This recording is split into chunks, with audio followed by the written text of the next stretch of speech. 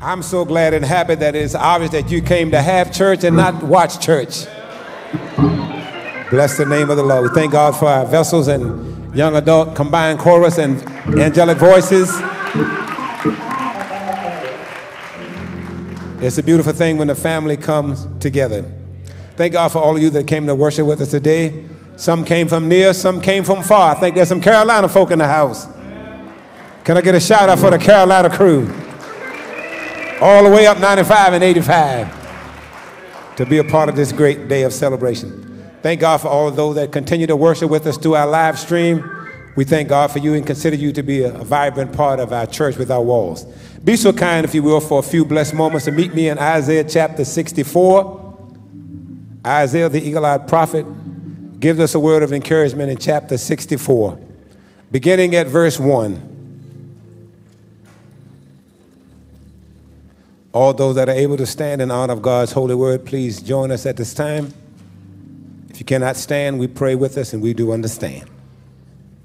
I like the way Isaiah begins this 64th chapter with the word, "Oh," tells us something exciting is about to happen. Let's read together prayerfully. "Oh, that thou wouldest rend the heavens, that thou wouldest come down, that the mountains might flow down at thy presence. As when the melting fire burneth, the fire causes the waters to boil, to make thy name known to thine adversaries, that the nations may tremble at thy presence. When thou didst terrible things which we looked not for, thou camest down, the mountains flowed down at thy presence.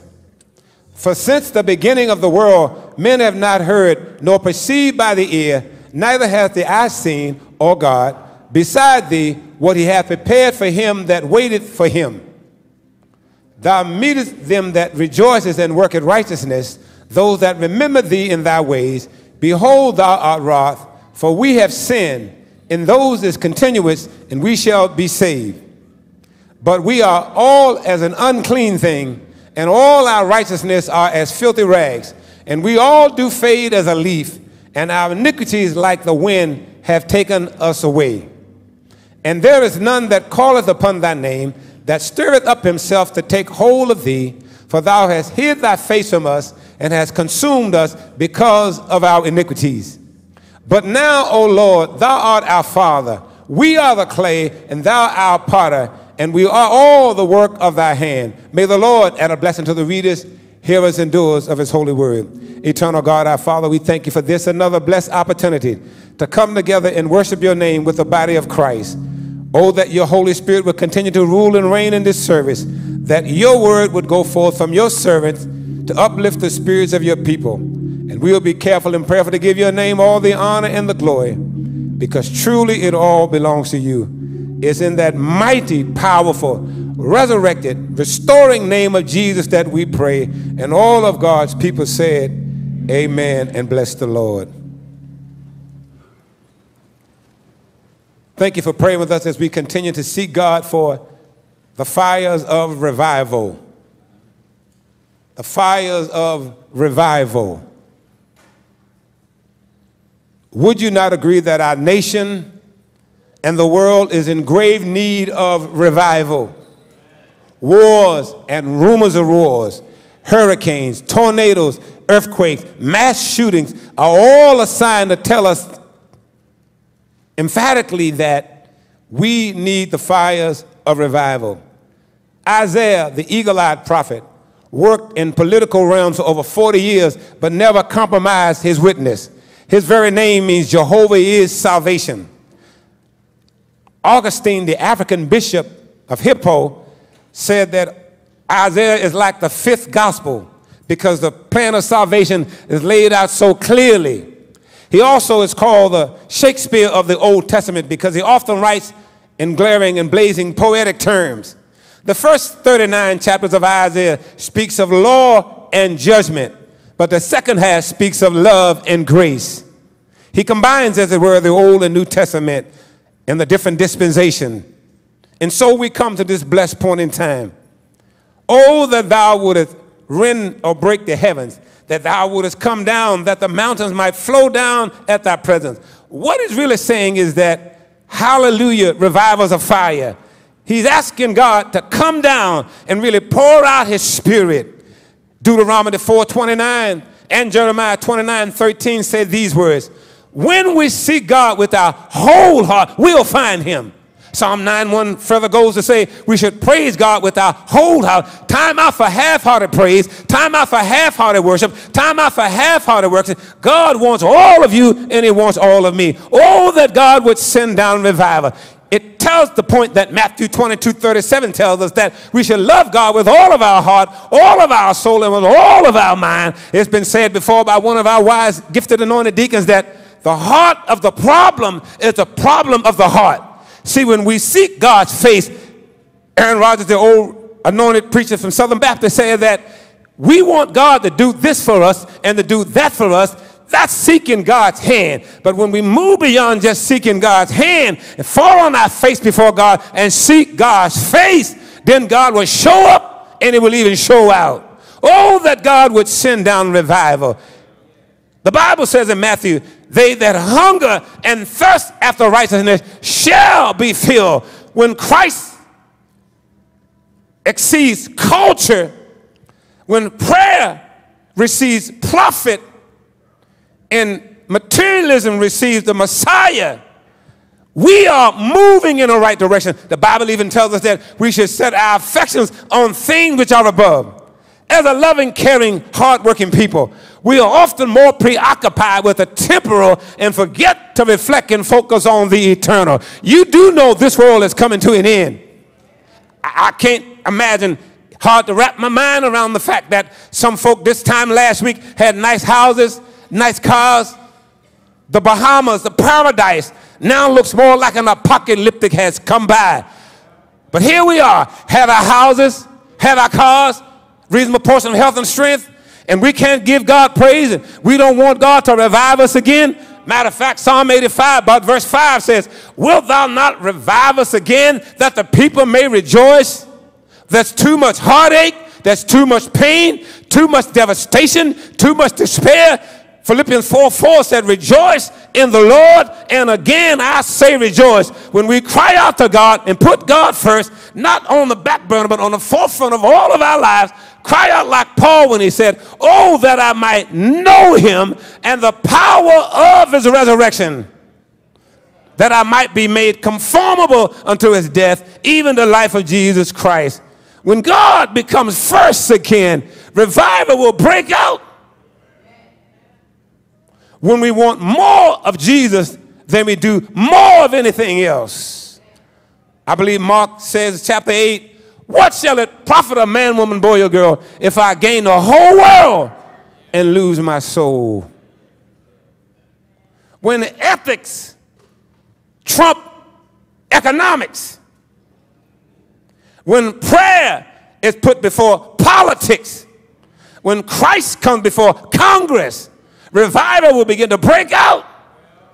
When we seek the Lord, the psalmist said in Psalm 42, oh, my heart panteth for thee, like a hot red male mountain deer panteth for a stream. The hart, H-A-R-T, is a red male mountain deer. He lives in high places. And if I could use my sanctified imagination for just a little while, when the male deer seeks to live in water, I see Mrs. Deer and little deer follow behind. Because we get a Joshua spirit, 24:15 said, as for me and my house, we will serve the Lord. When the husband and the father desire revival and spiritual breakthroughs, then revival will come in a way. The fires of revival. Revive us again, O Lord. Fill us with your spirit. Oh, that thou wouldest come down. He already sent his son. He already sent the Holy Spirit. So he's already here. And the Bible says it this way. God has given us all that we need pertaining to godliness and righteousness. We just got to stir up the gift. When truth trumps fake news, revival begins in our hearts. We're praying that revival will break out in the house of God.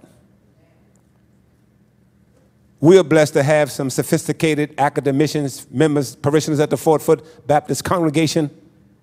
But I come to learn that no matter how sophisticated you are, may have obtained erudite, unique, special subject matter experts, when fire touches you, you are going to move.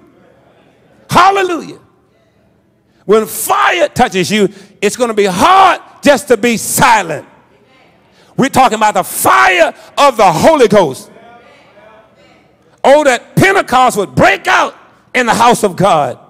Holiness ought not be just a denomination. It should be a way of life for every child of God. Oh, that thou wouldest break through from the heavens and come down, that the mountains will melt before you.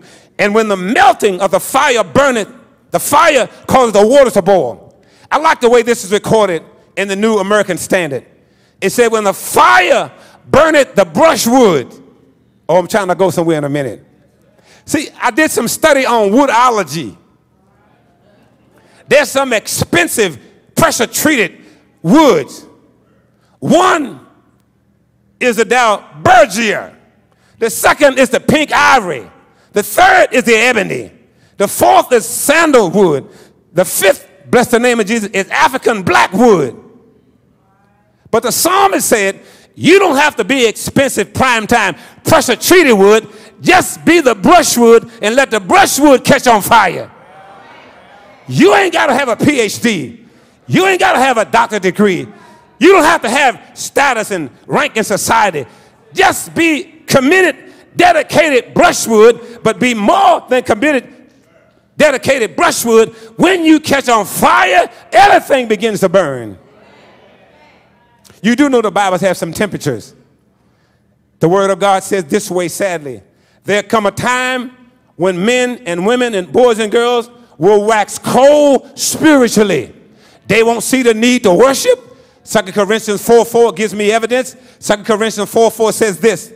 Satan, the god of this age, the god of this eon, the god of this time frame in which we live, has blinded their mind so they cannot see the glorious light of the saving gospel of Jesus Christ. They start saying things like, you don't really have to worship. They're talking about, I'm my own sinner of God. There's a higher power. We start talking about the man upstairs. He's downstairs also.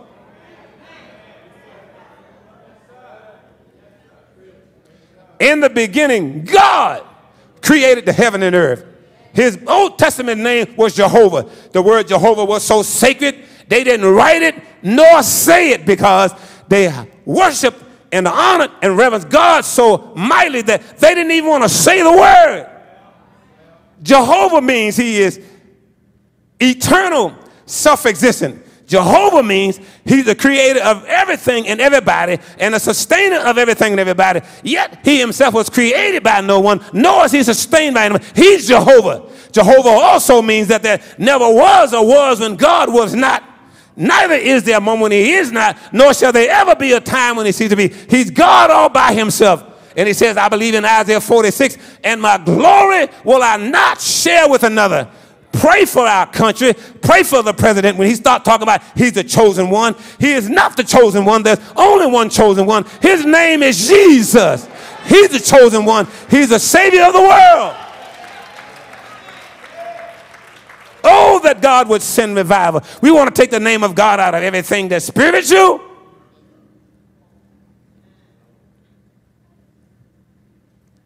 The Bible says it this way.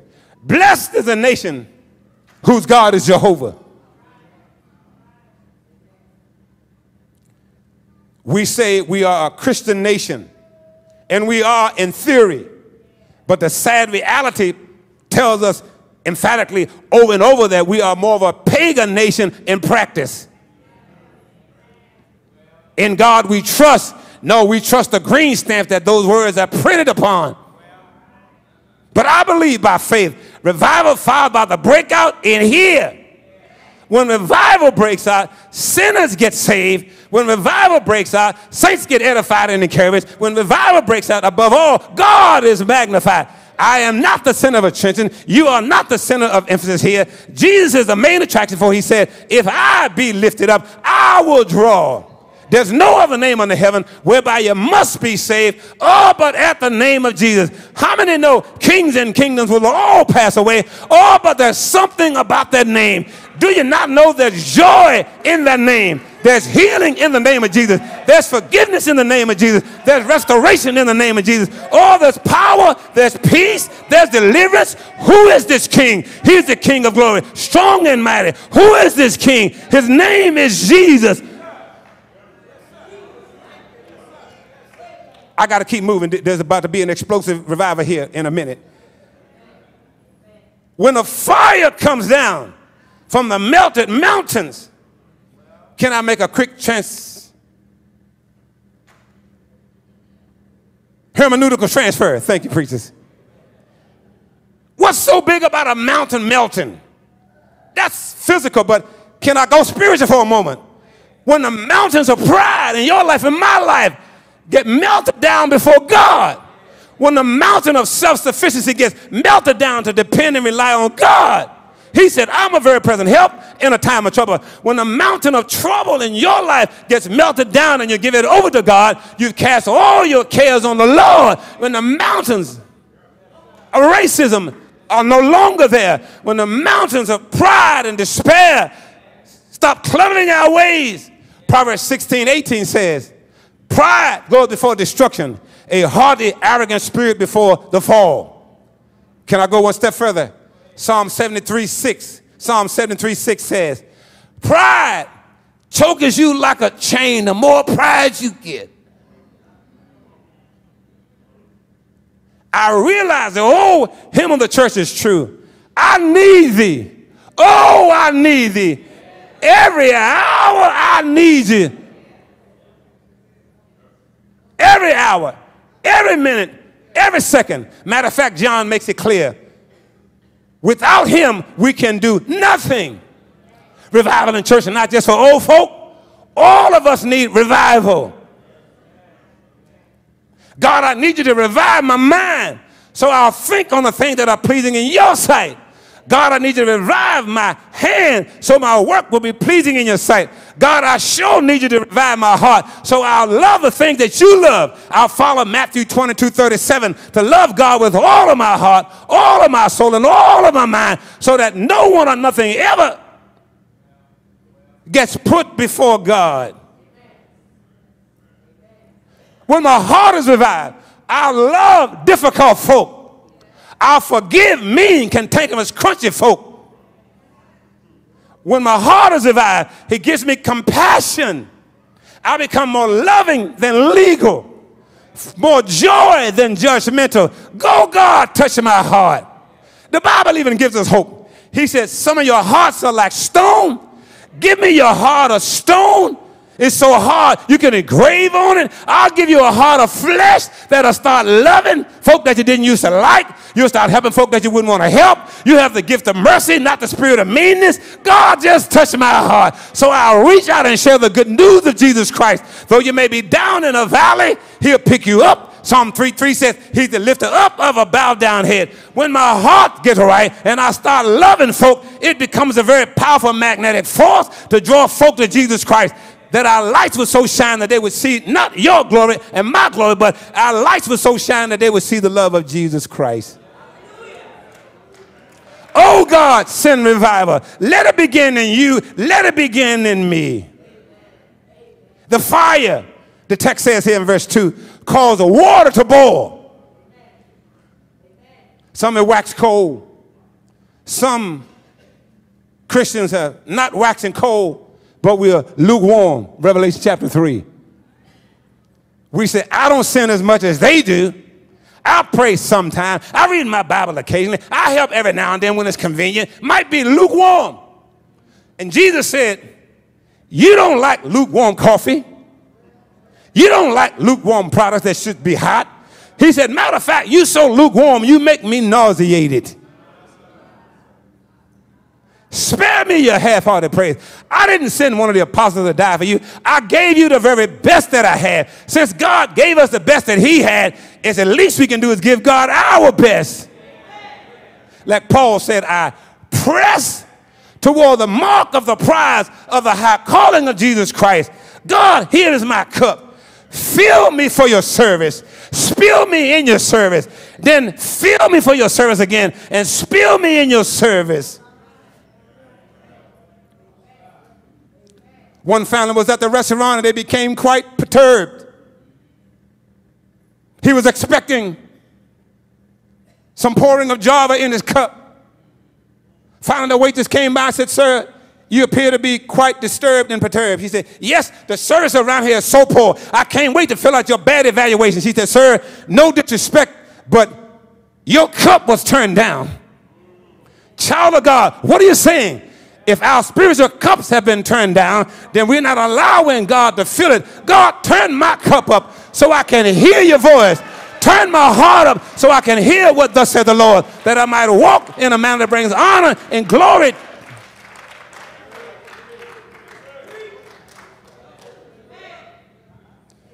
The call came in from Comcast, DirecTV.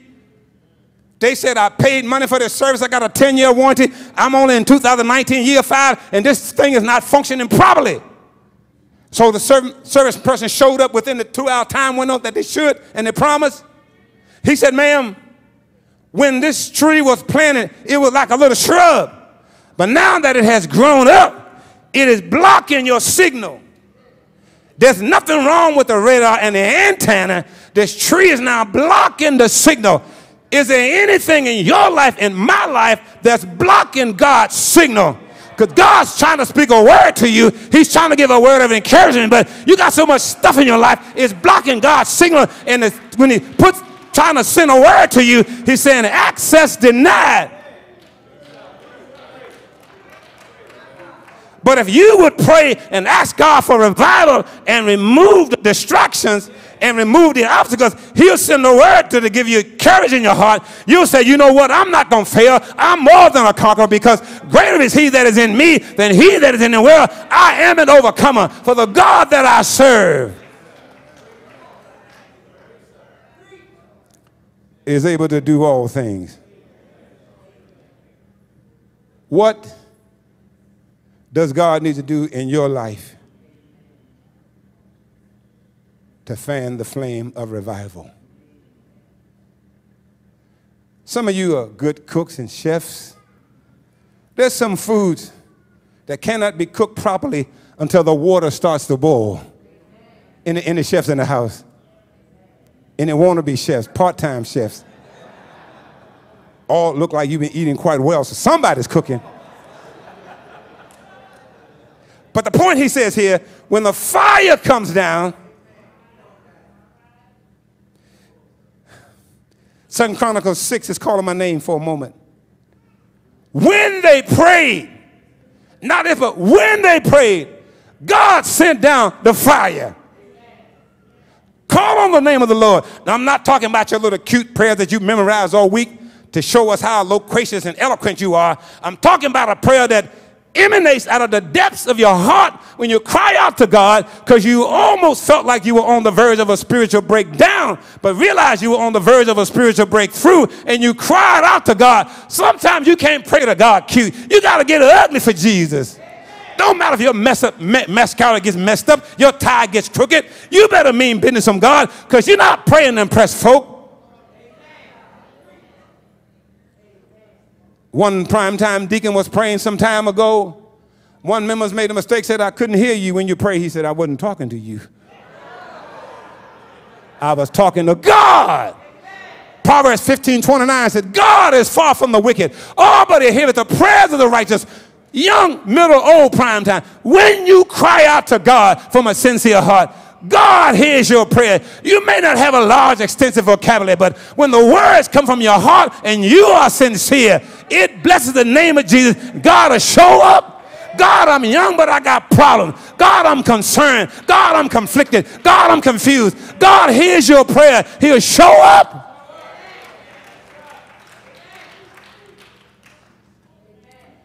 When the fire got hot, the water started boiling. Are you praying with me? You can't have a hard-boiled egg if the water's not hot. Your clothes are all wrinkled because the dryer's not hot. something wrong in the element. It won't get hot. When God checks the spiritual element of 4 foot, why is it that we are a wrinkle? He said, I'm not coming back for a wrinkled church. I'm coming back for a church without spot or wrinkle. So it's got to get hot up in here to the boiling point. What's the boiling temperature for water? I hear 2 something. 100. Scientists said 212. If it's at 180, it's warm, but it's not a boiling. Here's what I'm getting to. We want the Holy Spirit to be boiling up in us, bubbling over. My wife said, husband, watch the pot. When it starts boiling, call me. I said, baby, it's boiling. It's about to boil over. Somebody ought to see your life and my life. They're not waxing cold. They're not lukewarm. That temperature is approaching boiling point for Jesus Christ. And when stuff starts boiling, it gets to cooking.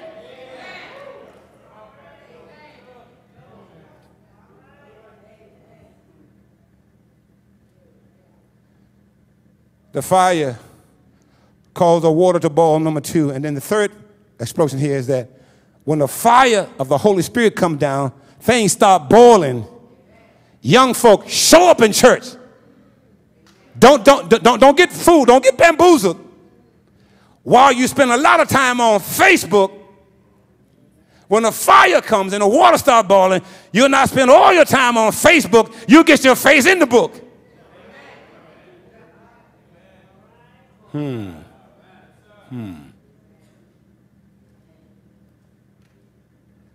All your time is not on your iPhone. It is I, oh Lord. I'm standing in the need of prayer. It's not my mother. It's not my father. Oh, but it's me, oh Lord. I'm standing in the need of prayer. Watch God use you in your school. Watch God use you in your workplace. Watch God make you a bright light in your... Watch God show up. Use you for his glory. It's boiling. Not only will the water begin to boil and things start cooking, the text says here that we make his name known to his adversaries. Evangelism 101 assignment. Tell your neighbors 2 to 3 houses down this week something good about Jesus. See, some of us don't know our neighbors 2 to 3 houses down. Even though we've been living there for a number of years, we are too private about our worship. Acts 1:8 says, after the Holy Spirit has come upon you, you shall be my witnesses in Jerusalem, hometown, Judea, close by, Samaria, and to the uttermost parts of the world. If we are not God's witnesses, what are we doing? I hope and pray every person that lost their life in the Bahamas knew the Lord. What are you saying, Pastor? We are often sometimes too casual about our Christianity as if we got all the time in the world. And I'm asking God, how long are you going to tolerate us? How long are you going to put up with our foolishness and madness and ungodly ways? How long? So the point I'm trying to get to real quick is that we need to develop a spiritual urgency. Help us, parents, young folk living in your house, eating up all your food, wearing clothes that you bought, and decide they want to sleep in and don't want to do worship. While I'm paying your Blue Cross and Blue Shield, I'm paying your car insurance. I bought them $100 sneakers you're wearing. So to help them in love. Come on, Dad. You can't say y'all be safe on the way to church. No, I ain't know y'all be safe on the way to church. Come on, Joshua 24:15, man. As for me in my house, be like Deacon Chris Manning in love. As for me in my house, we'll serve the Lord. Be like Deacon Richard Curtin. Be like men that say, wait a minute, by example.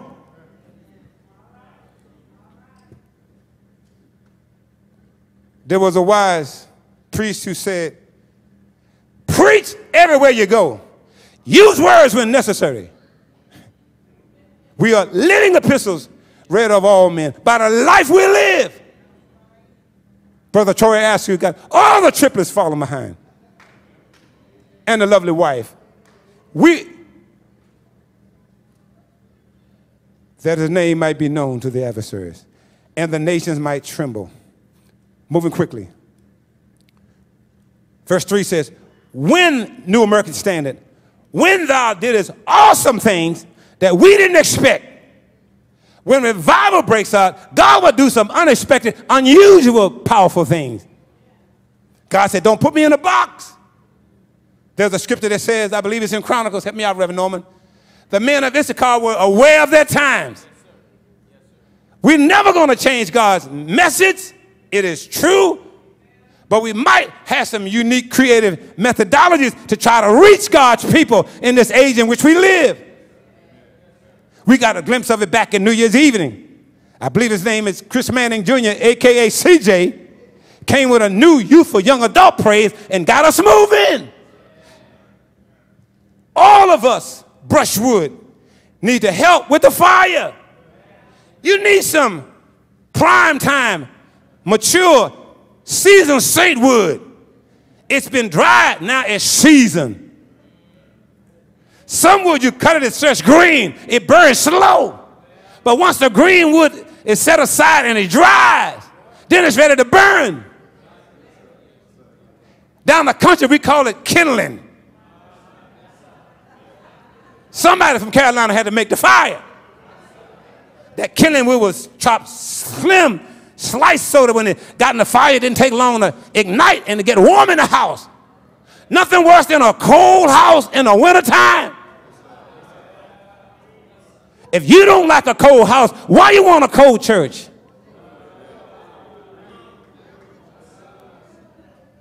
Some of the church that went to sleep, pastor said, Brother Price, wake that man up. He said, no disrespect, pastor. You put him to sleep, you wake him up. Don't nobody want no cold preacher in a cold church. We want some fire. We want a Jeremiah syndrome. Jeremiah said, my preaching as of the oracles of God, I hope it would bring inspiration, but for me it brought incarceration. And so because it brought incarceration and no inspiration that was visible, I'm going to sit down on God. I ain't going to preach no more. I ain't going to say what God says. I'm going to give them nice words that make them feel good because I don't want to be ostracized. I'm going to sit down on God. I'm going to let my preaching and teaching anointing just go cold. He said, I tried that for a while, but all after a while, something starts unctioning on the inside. It was like fire shut up in my bones. I couldn't keep it. I got to tell somebody about the love of Jesus Christ. No matter how far down you may be, no matter how broken, no matter how bent, no matter how distraught, no matter how devastated, God is able. If he has to reach way down, he'll pick you up. Put joy in your heart, give you a song that the angels cannot sing. You said, I've been redeemed. I've been washed in the blood of the Lamb. All of my sins have been forgiven because Jesus paid it all. I know I'm speaking truth to power because there was a time in my life I was sinking deep in my sin. I was far from the peace of shore, badly strained and bruised within. Didn't think I'd ever rise no more. Oh, but the master of the sea heard my despairing cry. From the waters lifted me. Oh, now safe am I. Now I got a song that the angels cannot sing. I've been redeemed. I've been washed in the blood of the Lamb. All of my sins have been forgiven because Jesus paid it all. All to him I owe. Sin had left a crimson stain. Oh, but he washed it. Oh, but he washed it. Won't he make you clean inside? I got the joy of the Lord. I got a joy that the world didn't give me. I got a peace that the world can't take away. All in his mind. I'm going to tell it, long as there's air in my lungs, long as there's blood in my veins, I'm going to lift up the name of Jesus. For he said, if I be lifted up, I'll draw all men. I'm the Savior of the world. For God so loved the world that he gave his only begotten Son, that whosoever believes in him should not perish, but have everlasting life. Tell them, lies I came, not to condemn the world, but that the world might be saved. God, I thank you for the revival. Light a fire, light a torch in my heart, so men and women that are dead in spirit will come alive.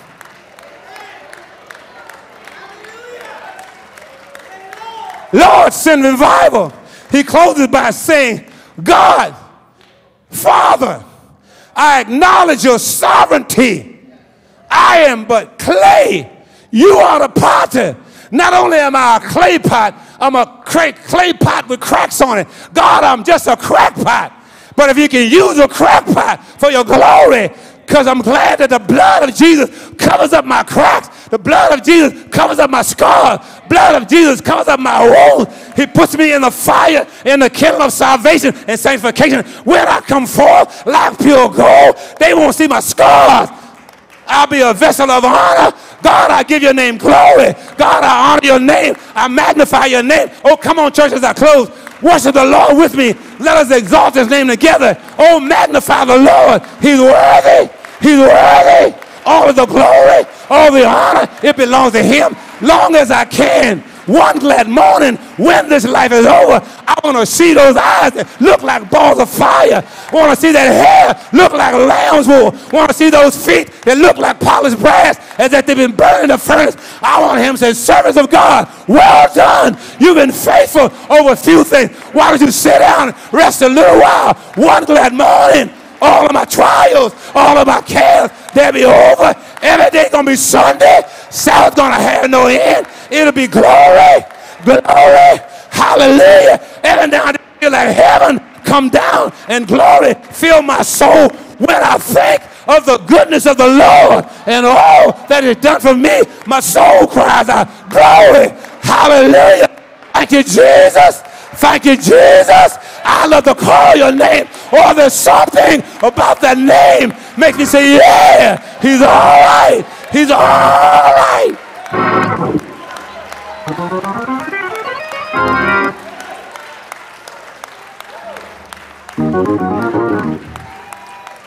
God, I thank you for the revival.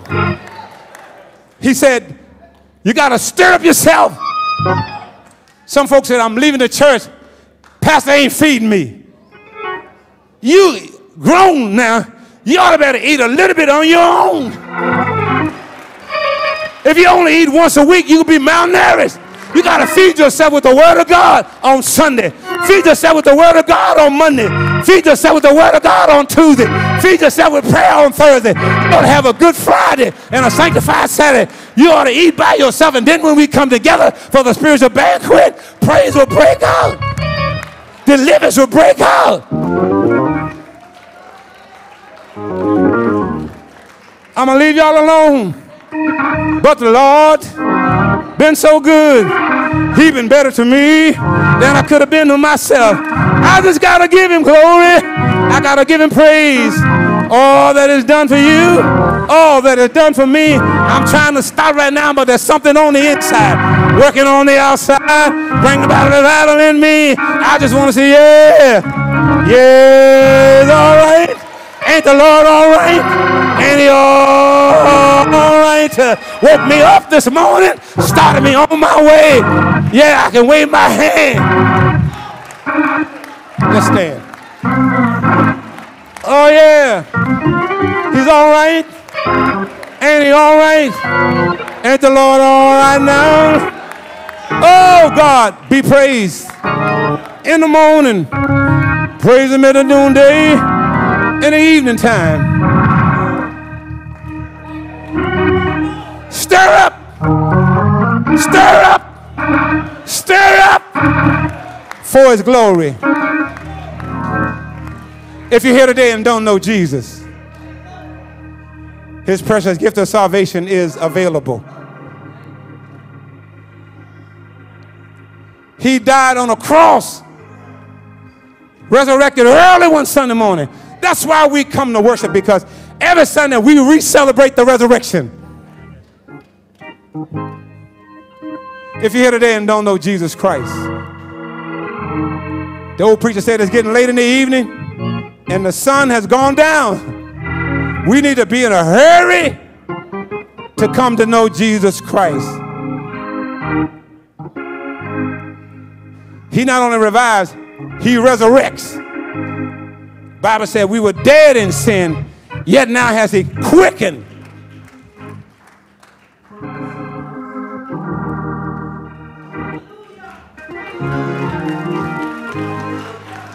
Come on, baby. The Bible says, except you come as a little child, you won't even see the kingdom. If a little child has enough presence of God to come to Jesus, how about you, my? Brothers and sisters, what's your name, baby? Talia, welcome. Love you. Bless you. Will there be others today? Welcome home, my sister. Angela Stevenson's welcome home. Will there be others today? 1 John 1:9 says that we confess our sins, he's faithful and just to forgive us and will cleanse us from all unrighteousness.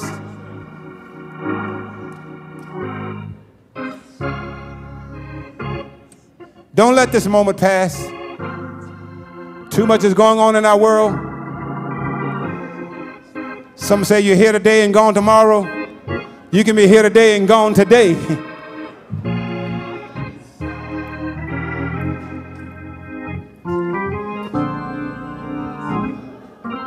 The spiritual man says the meteorologist can read the clouds, tell us what category the hurricane is, but can't read the sign of the times. Time to be saved is now. The Bible says the day you hear God's voice, don't harden your heart. Will there be others here today who have never given their life to Jesus Christ? I hear somebody saying non-verbally, I've been in the church for the last 15 years, and that's good. But right now, I'm not talking about being in the church. I'm talking about, are you in Christ? The Bible says, marvel not, I say unto you, you must be born again. Have you made that great life decision?